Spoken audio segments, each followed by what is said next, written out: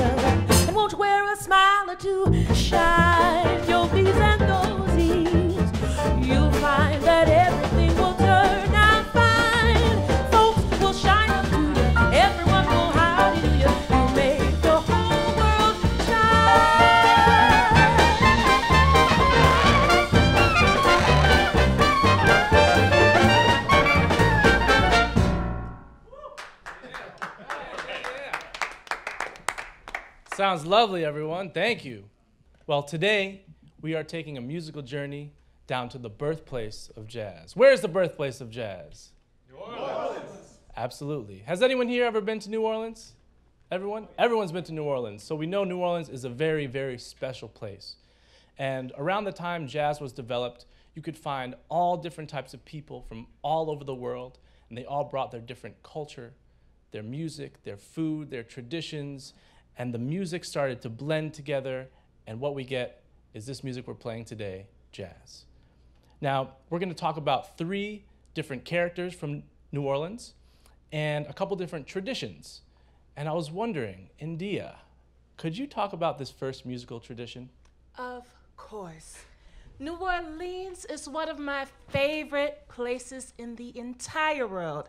That's because it's full of rich culture, history, and great, great music. Everywhere I go in New Orleans, I hear the second line parades. I hear music at home. You can hear music at church with your friends, with your families. And one of those rhythms that I used to hear all the time is this one right here. You can clap it with me. Hey. Say New Orleans. Say New Orleans. Say New Orleans. And stop. Yes, that's how we get down in New Orleans. And it's such an amazing thing. But one thing that a lot of people do not know is the special funeral tradition in New Orleans. So a lot of times in the world, funerals are seen as something somber, something sad. But in New Orleans, it's seen as a homecoming because we all know that when someone passes away, their soul and their spirit never truly dies. They're always with us everywhere that we go. So when you listen to this next song, I want you to hear what the instruments are playing. I want you to hear what the trombone is playing, the trumpet. What rhythm is the piano playing? What is Jake playing on the drums? And then send us how you're feeling. Tell us how you feel. What emotions did you feel? So here it is.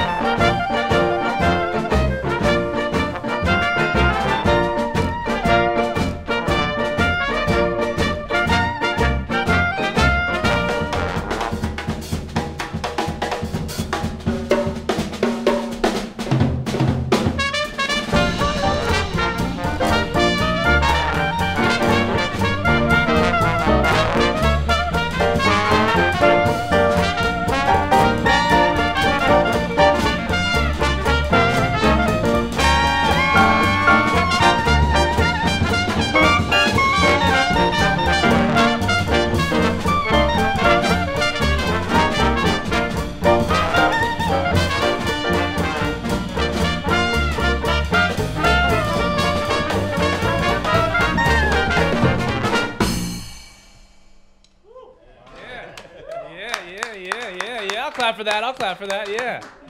Wow. Endea, you're right. So many different emotions.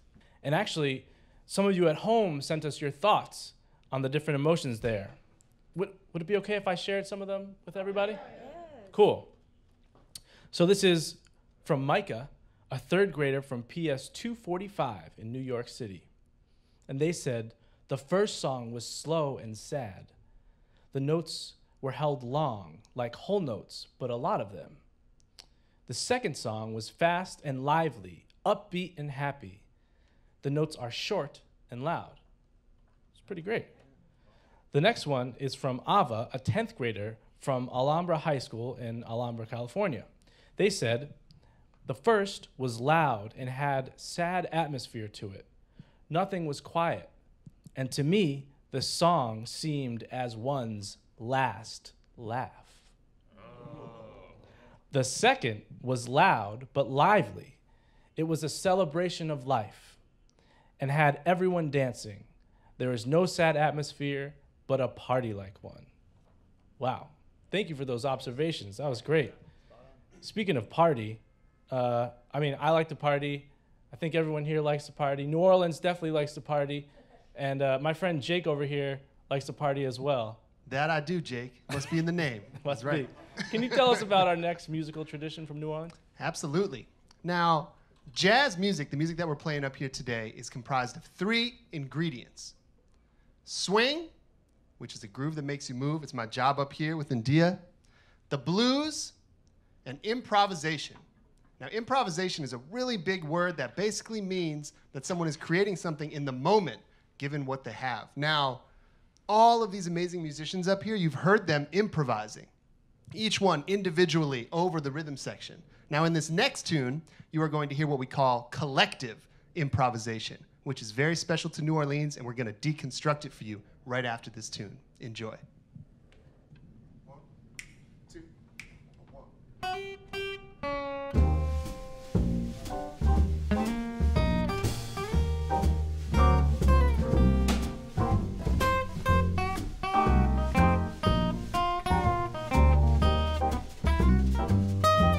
Someday, sweetheart, you may be sorry for what you've done to my poor heart.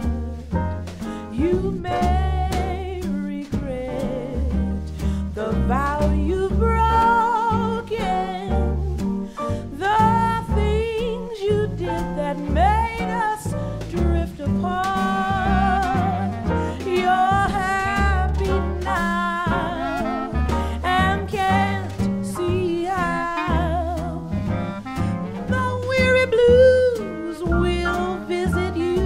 Someday, somehow, but as you see, so shall you reap, and what you reap will make you weep someday, somehow.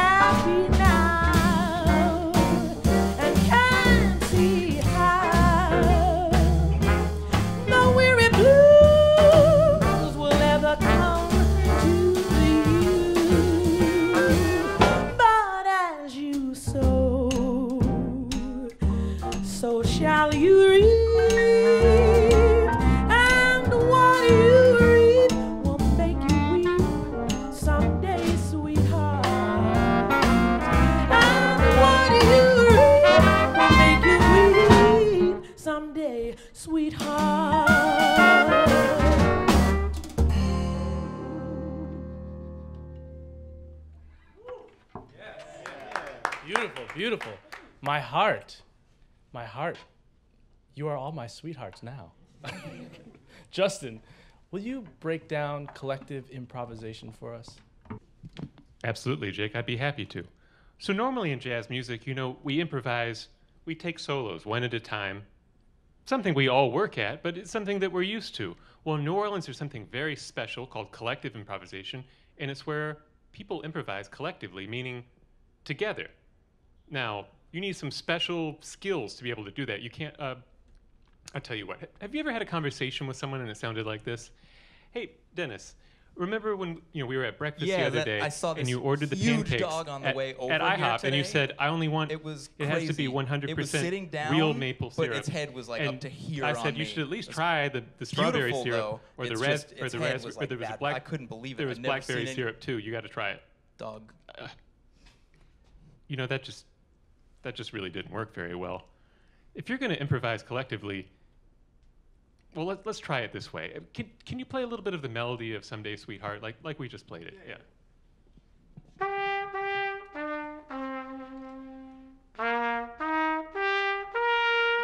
Hold on hold on a second. Can you put a little Riley vibe in there, like? Oh, the Riley vibe. Yeah, the improvisatory spirit, if you will. Got it. Okay.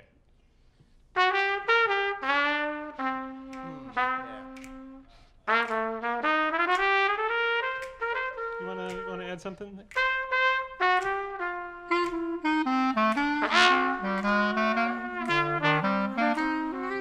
nice. Dion, you wanna add something to this conversation?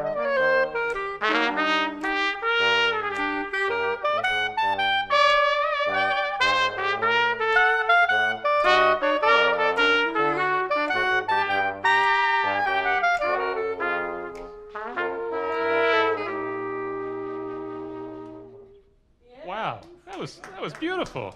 So, Dennis, can you tell me what skills did you use to be able to? You guys all played at the same time, and yet it made sense and it was beautiful. How did you do it? Well, unlike our conversation before, we were all listening to each other and responding appropriately and doing something that blended with the others instead of just playing over them and squashing what they were doing. Ah, so in collective improvisation, we have to listen to each other and then respond. Absolutely. Yeah. How is your cat, by the way? Well, it was a giant dog, actually, so I'm not sure that you were listening so well either. Sorry, I guess I'll just need to practice my collective improvisation a little bit. All right, well, now that we know what collective improvisation is, I feel like we should probably do another song that features it, but much, much faster, right? Oh, yeah. Okay. Like a super, super fast song? Do you want to do that song of your favorite song, Tiger Rag? Do you want to do that one? Tiger Rag. Tiger Rag, yeah. Sure. Yeah, exactly. Okay. Okay, fast tempo. Jake, how fast can you do it?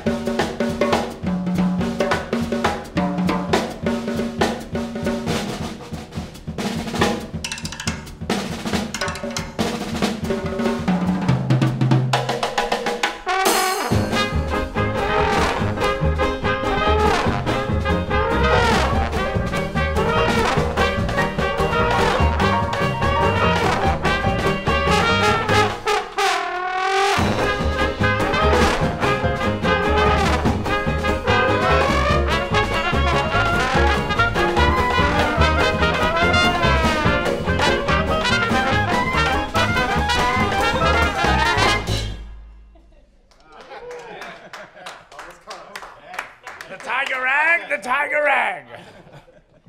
So that, Riley, you said that was your favorite song? That's my favorite. I mean, it scares me a little bit, but it is my favorite song every time I play it. It is a little scary, but fun and exciting. It's scary. I think Dion was the scariest in that song. I heard that tiger over there, and I had to run. Hey. Riley, do you think that you could talk about one of your musical heroes? I would love to talk about one of my musical heroes. Thank you, Jake.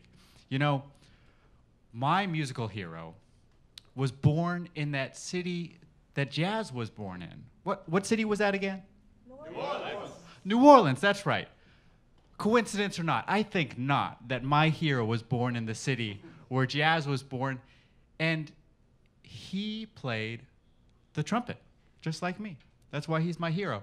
And his name was Louis Armstrong. Can everyone say Louis Armstrong? Louis Armstrong. I love to hear his name because he's my hero. So Louis Armstrong was born in New Orleans. He played the trumpet, but he didn't just play the trumpet. No, he could also sing. He was an incredible singer. In fact, he was such a good singer that he didn't even need words to sing. I'm speechless. Yeah, I know what you mean. He didn't even need words. The rest of us ordinary folks, when we sing a song, we use words, right? When we have a conversation, we use words. But Louis Armstrong, he could make up his own words. He would use syllables to imitate the sounds of the instruments around him, and he would make up words on the spot. Now, he was so good at making up words instead of using regular words that they decided to make a word for making up words without using regular words. And that word is scat singing. Can you all say scat singing? Scat singing. Word. So scat singing is all about making up nonsense syllables and using them in a song. And we're so lucky today because we have one of the masters of scat singing with us today. And she just happens to be sitting right next to me. Miss Brianna Thomas. That's right. It's you. So Brianna, I was wondering if we could do a little scat singing today. Of course, I would love to. Okay, well before we really get into it, why don't we just warm up a little bit? Yes, I agree. So how about we do a little call and response? I'll play something on my horn, and maybe you can scat sing it back to me. So you mean you want me to listen to what you're playing on your horn and then repeat it? Exactly. Oh. So I'll just play something, you sing it back, easy peasy. Yeah. But guess what? I'm gonna try to stump her. I'm gonna try to play something she can't even scat back at me. But it'll be great. It'll just be a conversation, Bree. Just a conversation. Let's go.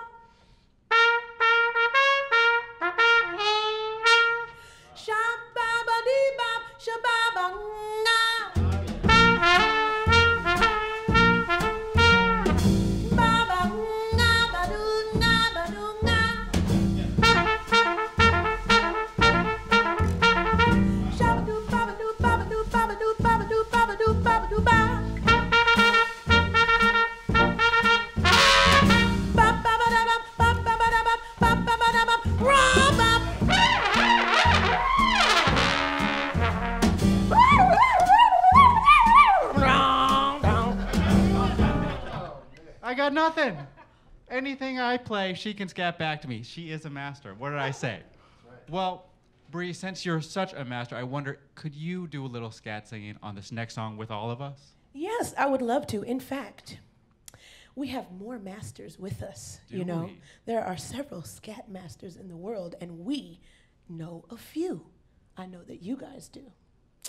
How about, do you guys remember Mary in the 5th grade from Louis Armstrong Middle School?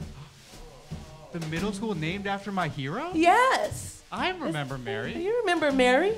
Mary came up with some scat syllables that were quite nice, so I thought I'd scat them.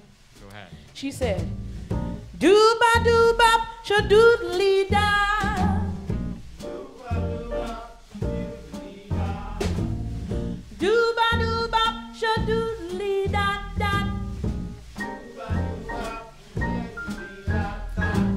also Shimona, a 5th grader from PS 69Q in Queens. Remember her? Shimona. Shimona, come on. You said it, girl. You said, scat, boobity bop de boop de bop. Y'all got that? Let's try it. Scat, boobity boppity boop de bop. Hey! And now we have Ethan from the Hoon School of Princeton in Princeton, New Jersey. And he liked to say pop like pops. And we put it in the scat. He said, wop, pop, pop, pop, pop, pop. Wop, pop, pop, pop, pop, a pop. Wop, up, wop, up, wop, up, wop. Yeah! Let's give it up for Mary, Shimona, and Ethan, our masters of scat, with their wonderful syllables. Thank you all for sharing. And now, you guys have inspired me so much that I would love, if you would love, to play a song by your great hero, Mr. Louis Armstrong. It's called Dinah, and I'll scat with you on it if you don't mind. All right. Shall we?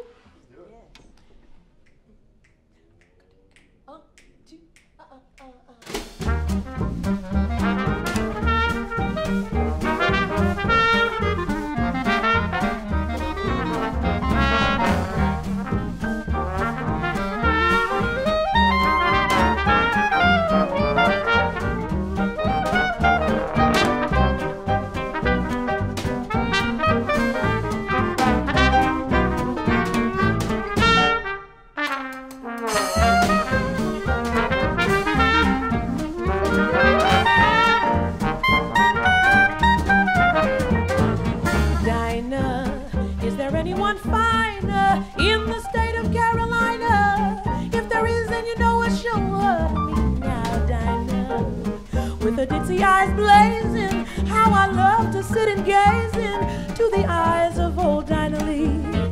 Now every night, my how I shake with fright, because my dynamite, she might change her mind about me. Now Dinah, I would wander off to China, up an ocean liner, just to be with old Dinah Lee.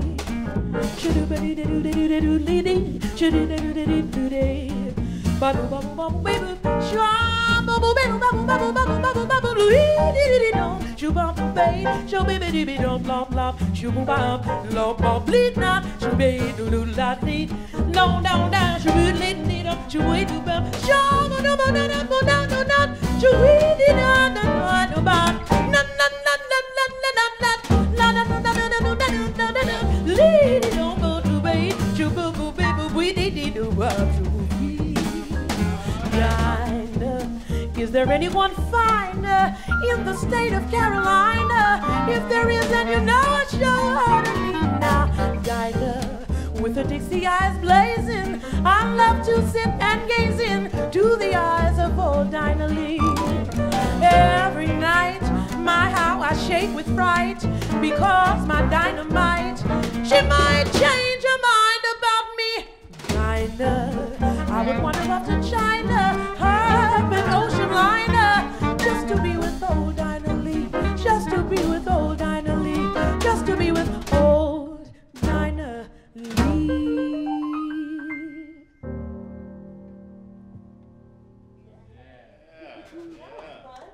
Thank you guys. Beautiful, beautiful.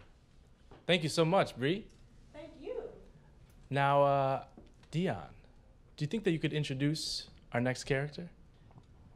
Absolutely, Jake. The next person we are going to talk about is an amazing vocalist from New Orleans. And she made a style of music absolutely speak to our souls. That style of music was called gospel music.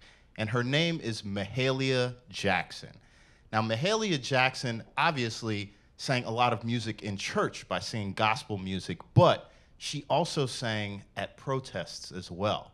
And at the famous speech of Martin Luther King. When he gave the speech, I Have a Dream, Mahalia Jackson actually sang before Martin Luther King gave that speech.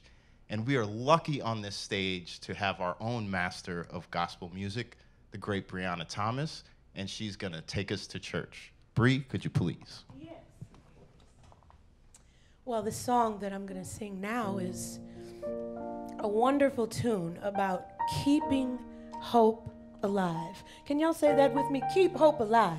Keep hope alive. That's right. Gotta do it.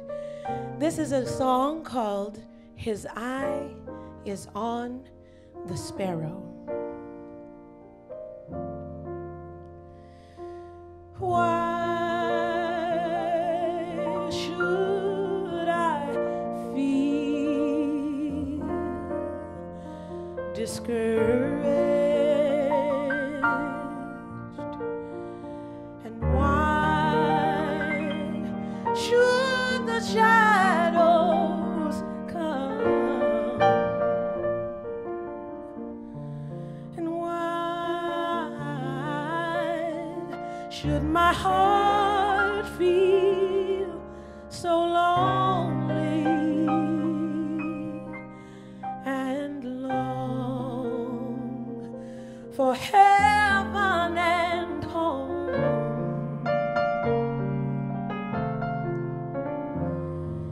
When Jesus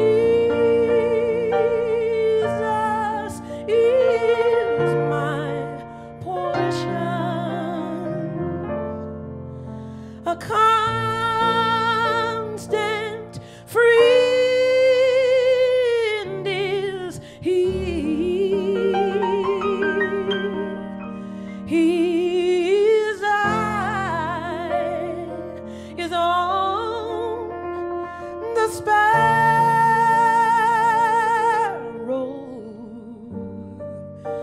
and I know He watches me. That's why I sing, because I'm happy and I sing because I'm free. His eye is on the sparrow, and I know He watches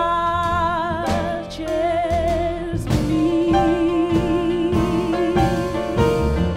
Lord, His eye is on the sparrow,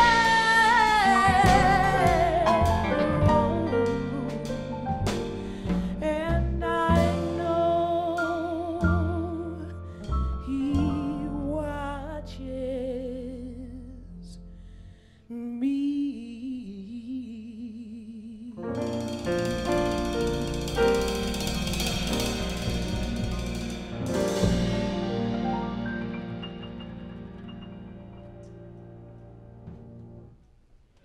Keep hope alive. Thank y'all. Well, keeping hope alive was something Mahalia sang about a lot. Miss Mahalia Jackson sang another song, and it was about a battle. And you know what we do when we go to battle? We have to get our spirits ready. And it was no different. In this story, it was about a man named Joshua. And the song is called Joshua Fit the Battle of Jericho. Joshua walked around a wall until it came tumbling on down. And that's what we do when we face problems in life. So in the spirit of keeping hope alive, this is Joshua Fit the Battle of Jericho. But I need your help. can you guys help me with something here? Because we got to get the spirit moving. So I need you to help me with something called a stomp and clap. You're going to have to stand up with me, though. Yeah, thank you. So it goes something like this. You're going to stomp, and then you're going to clap. And here we go. Follow me.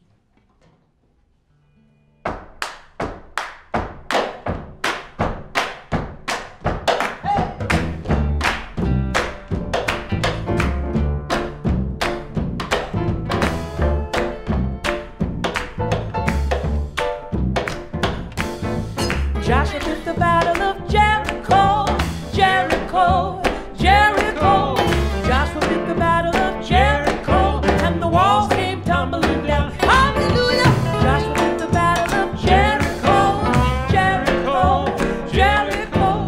Joshua did the battle of Jericho, and the walls came tumbling down. Up to the walls of Jericho, sword drawn in his hand. Go blow them horns.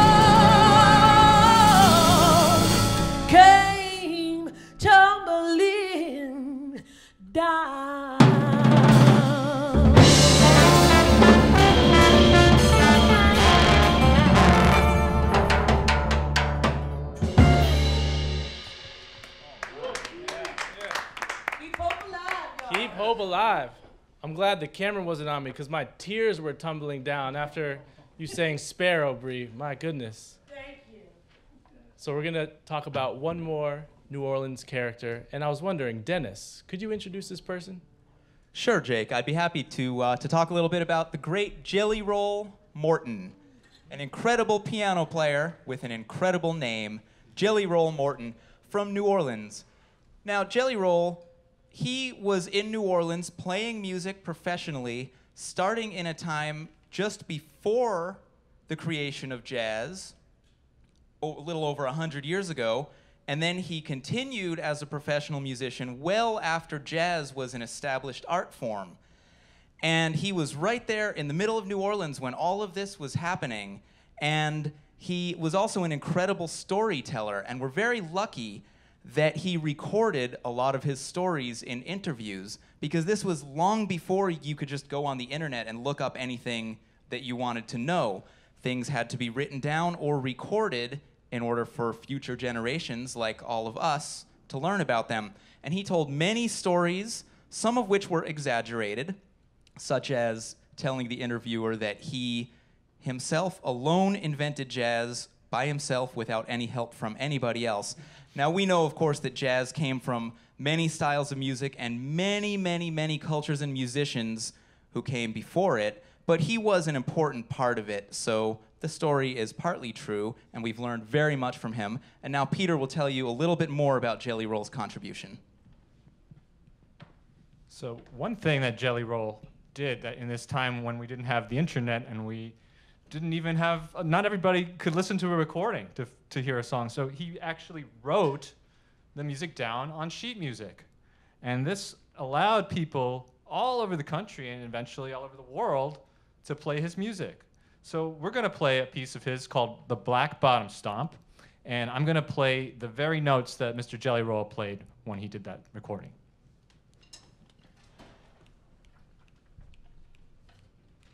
One, two, one, two, one, two.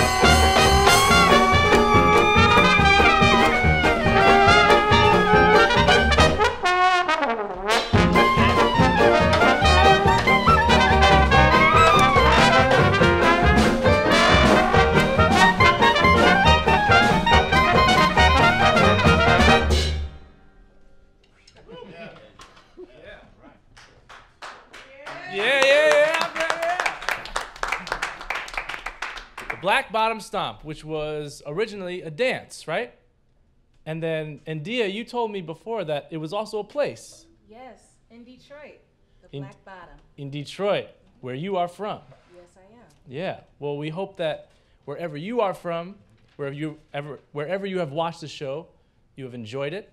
And we're almost out of time, but we did get a number of questions that you sent in. So I'm going to ask the band some of these questions. Now, they haven't seen these questions, so they're going to be a little bit of a surprise. Okay, let's see. This question will be for Peter. Alina, a 5th grader from the Louis Armstrong Middle School in New York, would like to know, how did you find your love of music? Wow, that's a great question from Alina. I found my love of music really through my family and hearing the music that they were listening to when I was very young, which actually, in my case, was a little bit of classical music, a little bit of folk music, a lot of different things. And that's how I eventually came to my love of jazz. And I know that's probably how a lot of people came to their love of music, through people very close to them. And thanks for that question. All right, thanks for that answer. Okay, this question will be for Riley. Riley, another Alina, not from Louis Armstrong Middle School, but from PS 206. They're an 8th grader. They would like to know, how much time does it take to make a song, to compose a song? Ooh, how much time does it take to make a song? Well, sometimes it takes a long time. Sometimes it takes day after day. You add a little bit, one note here, one note there, and it might take a week, it might take 2 weeks. Sometimes one song can take a whole year. But other times, some of you may have had this before, you're walking down the street, and all of a sudden, like out of nowhere, like a lightning bolt hits you, a song in your head, and it's right there. So sometimes it takes no time at all. But you just always got to be ready, because you never know when that song's going to hit you. Great question, Alina. All right. Now this is from Harold, a 5th grader from Kip Infinity Middle School here in New York. And let's see. Endea, do you ever mess up or ever get nervous on stage? Well, hi, Harold. Of course it's gonna happen because that's how life happens. And life is related to music. You can't have one without the other. So when I first started playing bass, my mentors were Marcus Belgrave, a great trumpet player, and Rodney Whitaker, my first bass teacher. And they would hear me mess up day after day after day. But then after a while, when I messed up, I fixed it. And then I fixed it faster and faster, and those mistakes didn't even sound like mistakes to other people, and I learned from it. And they're not called mistakes, it's called lessons. You learn lessons through music, and you learn lessons through life. So think of it that way, and always try to improve yourself. And don't beat yourself up too much, because everyone is practicing every day. All of us on stage, we don't know everything, and this music is a constant life journey. All right. Now, this next one is actually not a question, but a comment from Jackson, a 9th grader from the Hun School in Princeton, New Jersey. They said, love y'all, appreciate it. Y'all the real ones, have an amazing day.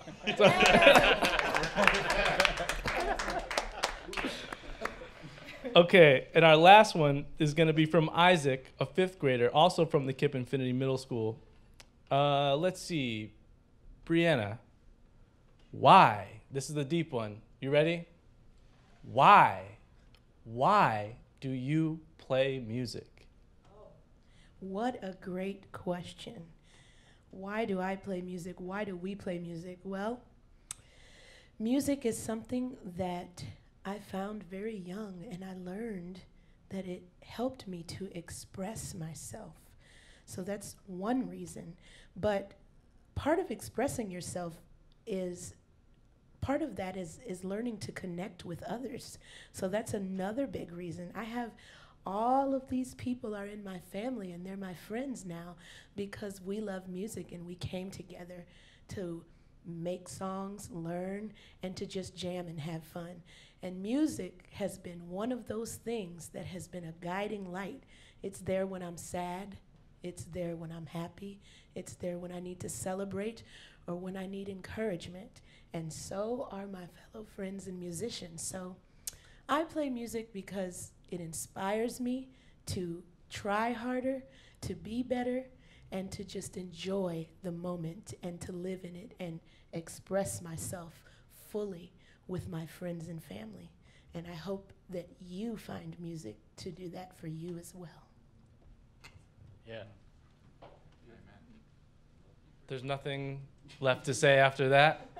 So should we play one more song and then head home? Sure. All right. Thank you so much for joining us. We'll see you again soon.